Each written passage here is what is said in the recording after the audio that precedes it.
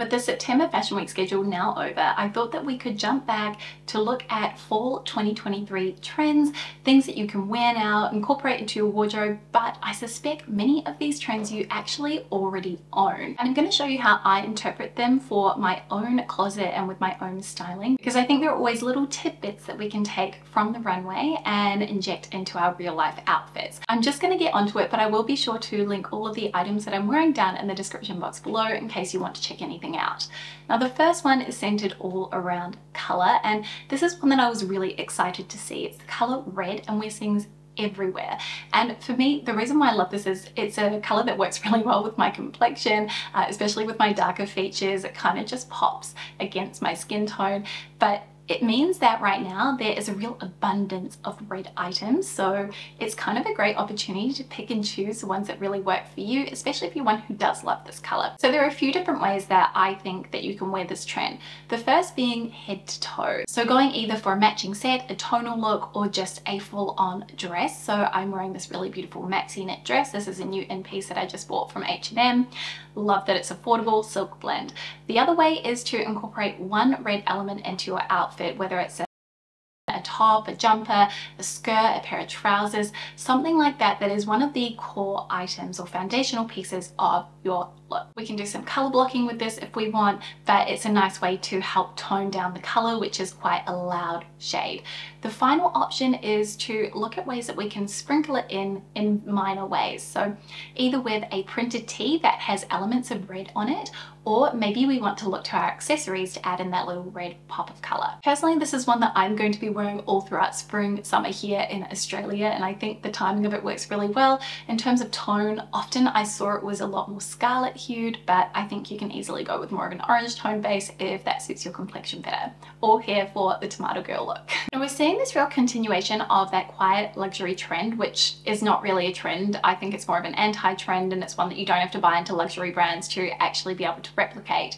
But I'm seeing it also referred to as NORMCORE 2.0, and I really like this because it feels very achievable, approachable, and again, something that you probably already have in your wardrobe. It doesn't require you to buy anything new. And the thing I took away from the runway was really the proportions, and I love that we're seeing some of those older trends that we've added into our closet being continued here. So the oversized blazer, which is something that I personally still love, and it's more just imagining it in fresh ways, or even just thinking about the color palette, which is really kind of muted and pared back here, which I think is where you get that nod to the quiet luxury trend. So I've opted for 3 different looks inspired by 3 different runway outfits. So we have the Miu Miu look, which is very kind of sports likes with the leggings. I decided to kind of make this feel a little bit more ladylike and feminine as opposed to too sporty by adding the Mary Jane flats, which is something that was a big hero piece for me over my autumn winter season, and I really want to continue that through. Then we have the second look, which is inspired by Gucci, and this is something that I think is really easy to approach. I've gone with a white tee as opposed to a shirt because I wanted to make it feel more casual and relaxed. A nice tailored blazer, but you could also go for something super oversized, and then I've gone for a sort of relaxed straight leg jean with a ballet flat. Love that. Then the final one, I think this is probably my favorite. The Prada runway, I just absolutely adored their fall winter collection. I thought it was stunning. So we've got kind of the slouchy knit with the mini skirt and then the oversized blazer over the top. And what I like about this is that the blazer actually is longer than the length of the skirt, and you have that kind of play on proportions there than just with a cute flat. Really nice way to kind of do this normcore trend, and you can items you've added to your wardrobe over seasons past. If you're a millennial like me, chances are that you wore a peplum in your time. I definitely had a real abundance of them at one point and they were something I was wearing every single day. I think many of us probably can recall this very specific look, which was kind of a scuba peplum top, very form-fitting, worn with leggings or a skinny jean. I mean, iconic, right? But now I'm kind of seeing this peplum being introduced in more of a relaxed way, and I really like this because it just feels a bit more chilled out, doesn't feel quite so uptight. And I've been loving seeing how all the girls have been wearing this on the September Fashion Week circuit. Lots of great inspiration there.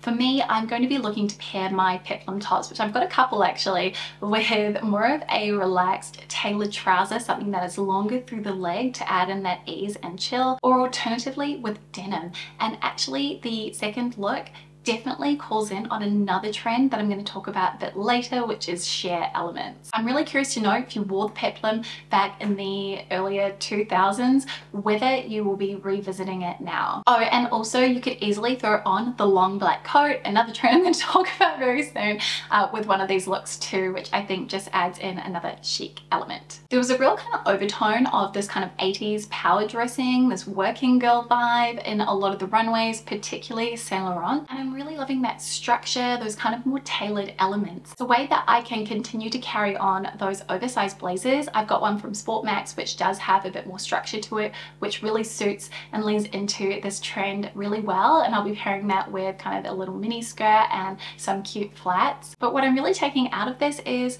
reaching for things that do have that more structural component, that are a little bit more tailored and that aren't quite as fluid as some of the styles that I've been wearing a lot more. So we've got kind of a really nice tailored trouser, which I've worn with a cotton poplin shirt, which has this really nice stiffness to the fabric, and it kind of sits really nicely with the trousers, and I think you can also see that structured element coming through in the blazers that I've selected. I think probably the looks that I like the most were the ones that featured these structured blazers with the mini skirts or the just above the knee skirt. I just thought that that was such a chic vibe and a look that I have worn kind of on and off over the past sort of decade and a half. I love an off the shoulder moment, and I was really excited to see that this is one of the trends for the autumn winter season.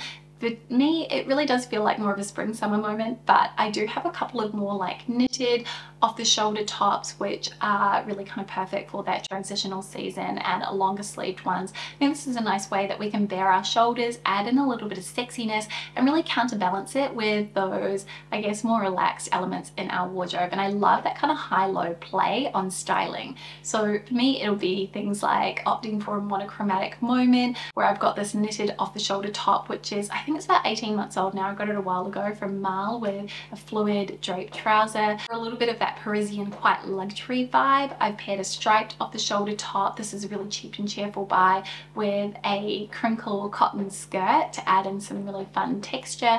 And then for the final look, I want to show you just how you could wear one with some jeans and make it feel a little bit more casual and less done up. Next trend to mention is metallic footwear, and this is one that I personally really love. I've actually had a pair of silver shoes on my wish list for quite some time now, so again, there's an abundance, so much to choose from, and I think metallics can act as a really fun neutral, something that adds in a point of difference.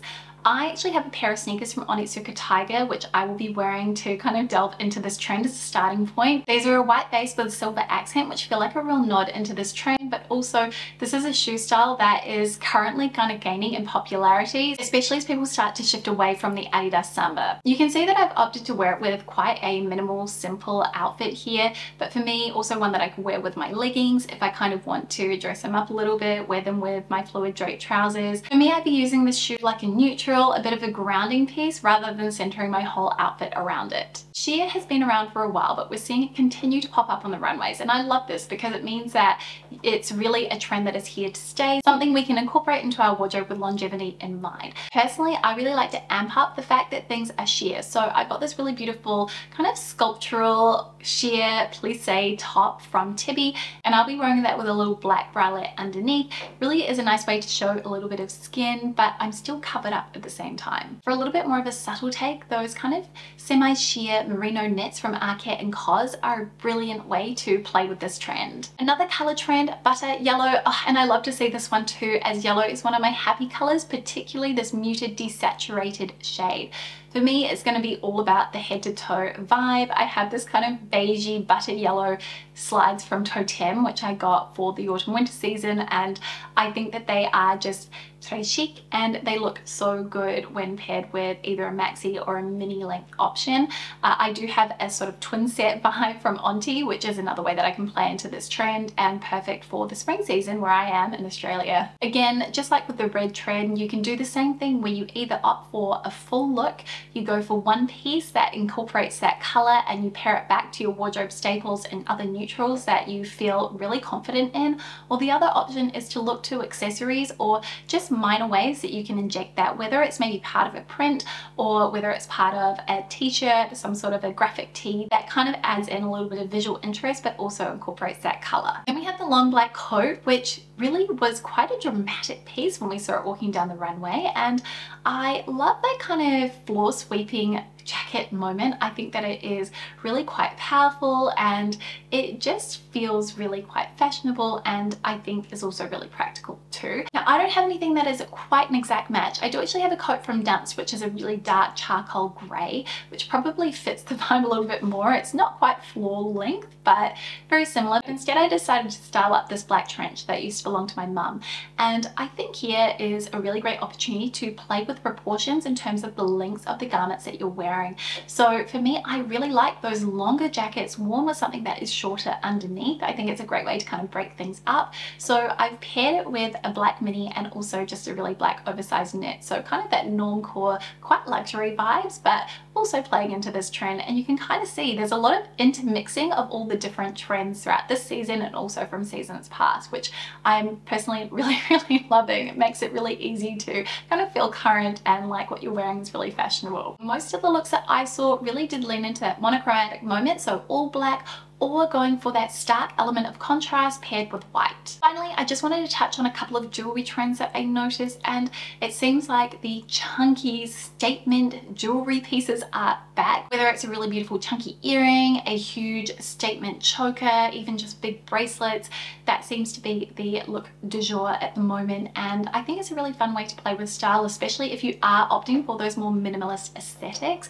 I've also noticed that there's a lot of those really organic textures as well, which are really pretty and I think add a softness to the dimension of the actual pieces themselves. Personally, I'll be sticking to adding one of these elements into my outfit, so it's maybe a statement earring or a statement necklace rather than opting for both. And this is a great way to play around and layer your kind of more statement chunky pieces with your fine jewelry. So those are the autumn winter trends that I'm loving and how I would personally be incorporating them in my own wardrobe. I hope that you enjoyed this video and that you got some outfit inspiration. If you are new here, I would love for you to subscribe, and I will see you next week with a brand new video. Thank you so much for spending some of your day with me, and I'll see you soon. Bye.